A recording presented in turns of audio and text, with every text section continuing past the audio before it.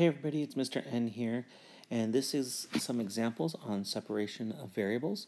So let's go ahead and get started with this worksheet. And it says, for number one, we need to find the general solution of each differential equation. So the idea here is that we do want to separate the variables. So I want to put the dy's and y's on one side and the dx and x's on the other. So starting with this one, let's go ahead and do that.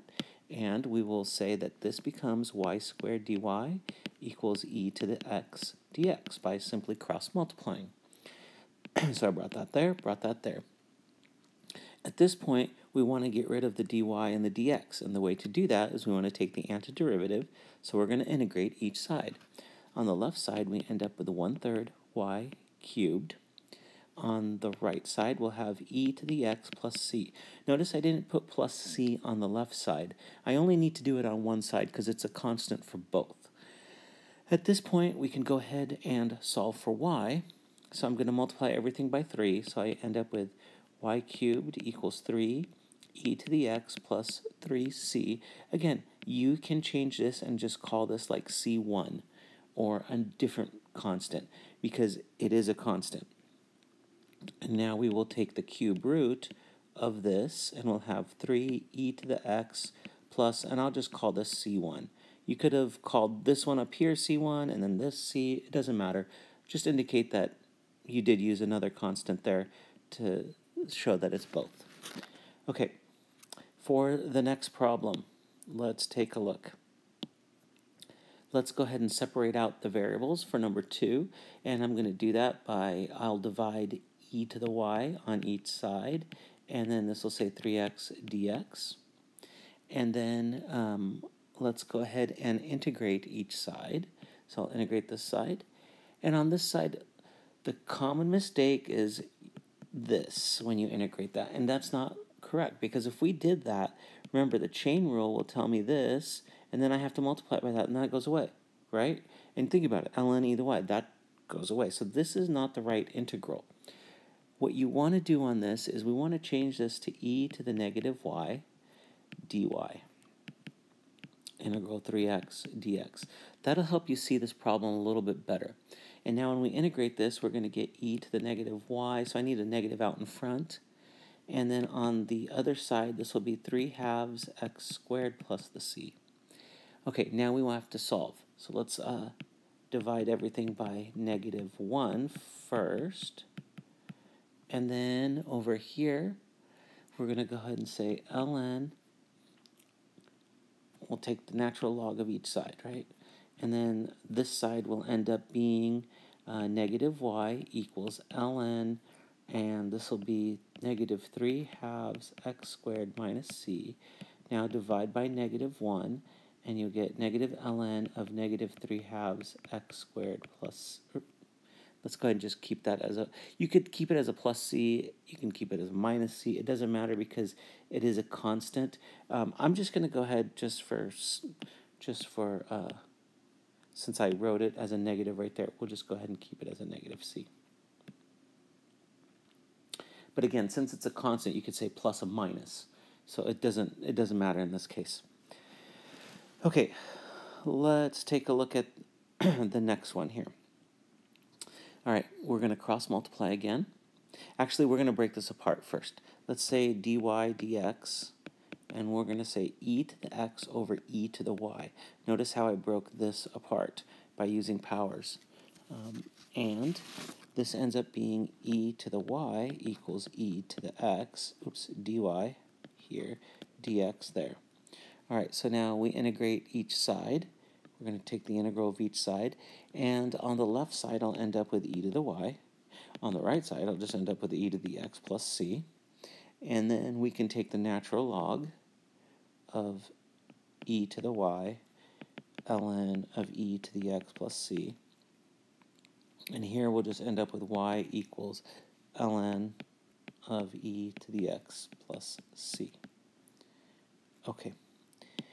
Moving on to the next one. So for this one, let's go ahead and we can,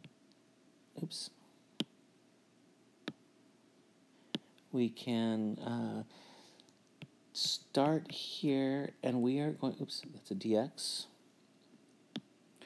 And we can start on the right side by taking out a y, and we'll have 2x plus x squared. Now we can divide that and say dy over y equals 2x plus x squared dx. At this point, we can integrate each side, and on the left side, we're going to end up with ln absolute value of y equals, on the right side, we'll have x squared plus 1/3 x cubed plus c. And now we can say, okay, we want e to each of these, so we can remove that. We get y equals e to the x squared plus 1/3 x cubed plus c. All of that is raised up there. Now here's what I want to do. I want to break this apart. I want to say y equals e to the x squared plus 1/3 x cubed times e to the c. All right, so this right here is just going to be my big constant. So I will rewrite this as y equals c1, just that constant, times e to the x squared plus 1/3 x cubed, like that. Okay, so moving on to the next set of problems. Let's go ahead and slide this up. I'll slide this one up too.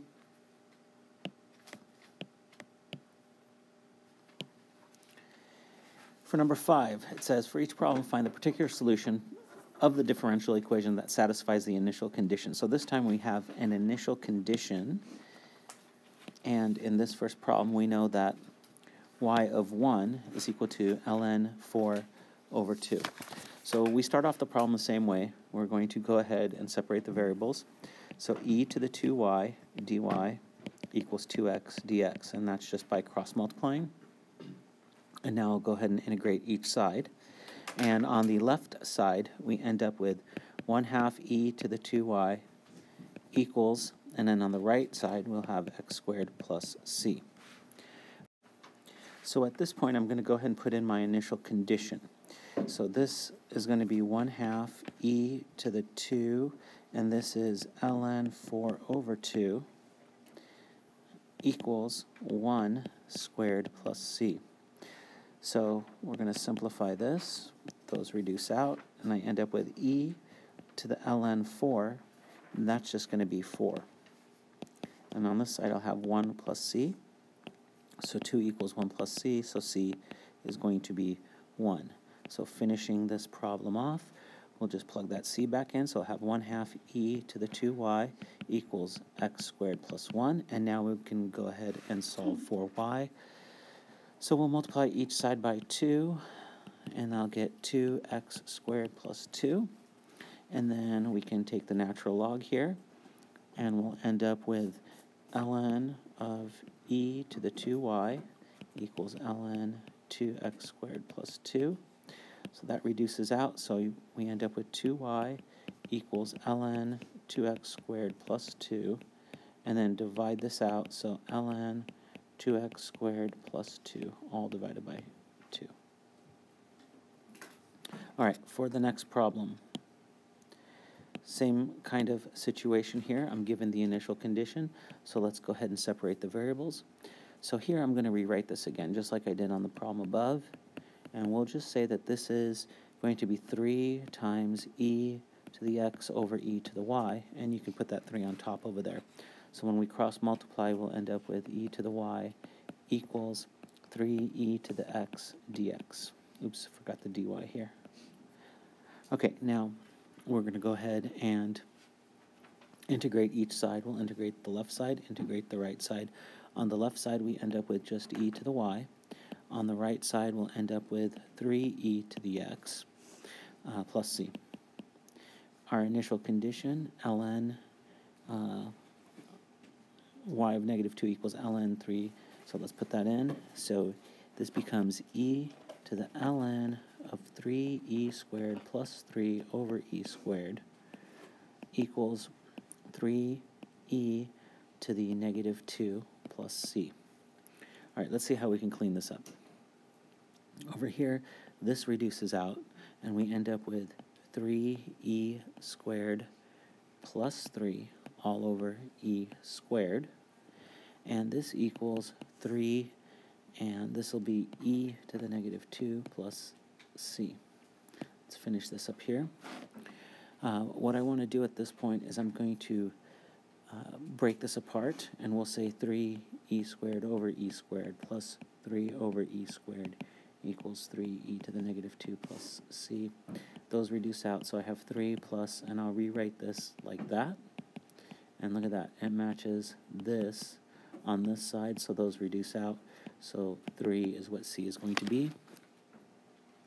So now I have e to the y equals, I'm plugging the c back in, 3e to the x plus 3.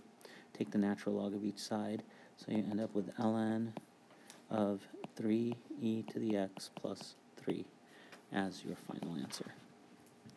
All right, moving on to the last problem. So let's move all this up.